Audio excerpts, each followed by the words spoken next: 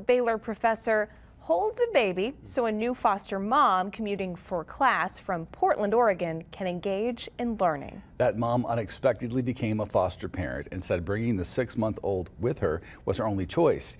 Julie Hayes joins us with today's Tell Me Something Good. This next picture is worth 1,000 words. Take a look at the moment Baylor adjunct professor Dr. Bobby Ott held the 6-month-old boy that we're calling Baby Bear. Dr. Ott is the superintendent at Temple ISD and was teaching a doctoral class in school finance when it happened. The baby he's holding is the new foster child of doctoral student Traniece Brown-Warrens.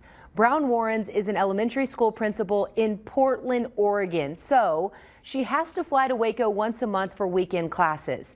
Now that is difficult enough, but just weeks ago, Traniece got a call that changed everything. She became a foster parent. With little heads up, she had no options for childcare. So she said she followed in her mom's footsteps of showing her that her responsibility is her responsibility. And she took the baby on the trip to Texas.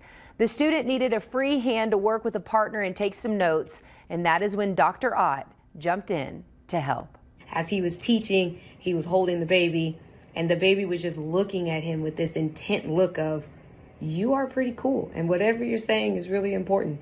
And it was a really special moment to capture, and so decided to capture that moment to say thank you and to show the Temple community how amazing their superintendent is, that he is never too busy to make sure that his students have an opportunity to engage in the learning. Such a great story. I talked to Dr. Ott, who told me that he held the baby, number one, because he loves babies, and secondly, to allow the mom the opportunity to fully engage in a partner activity. Reporting for today's Tell Me Something Good,